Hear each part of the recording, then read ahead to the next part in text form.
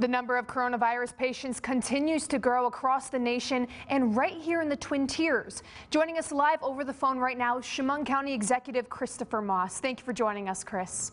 Thanks for having me. Well, Governor Andrew Cuomo announced New York Hospital Network Coordination Plan, which helps hospitals across the state share supplies, space, and staff. How are you coordinating with hospitals within the county to prepare for this? I think what people have to remember is some hospitals are public and some are private, so the governor is trying to get everybody to work together so they can share those supplies. I know that AOH has been working on a plan to forward to the governor's office on what type of equipment and supplies they can be shared. Right, and I know a lot of people are experiencing layoffs and whatnot. How many healthcare workers are on the county's payroll, and are you willing to give up any of those professionals to help where the pandemic is greater? Well, the majority of our healthcare workers are at the nursing facility, and we really need them there. Matter of fact, we have a hard time attracting those types of workers, so we're not going to have any county employees we're going to be able to donate to the cause at this time. Right. And as far as you personally, have you had to lay off anyone that works for the county, or are they able to work from home?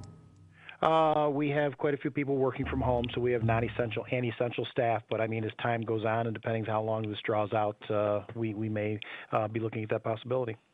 And also, so as cases continue to rise, now a lot of people are they're thinking about recovery. How do recoveries look as of right now? We only have one hospitalization right now out of our 15 confirmed, so you know what, the cases are really manageable here in Chemung County, so we hope they remain that way. I had a chance to visit the Emergency Operations Center today and thank all the employees over there who are doing a great job organizing, categorizing, and inventorying everything. So, I mean, we're standing by for more cases that we hopefully don't get. Absolutely. And what's next? You know, what are the steps you're continuing to take? You know, we'll just continue to prepare. We continue to tell the public to make sure to practice the social distancing. Don't forget, tomorrow's the opening day of trout season. We want to see those same practices take place on Catherine Creek, so everybody at least 6 foot apart.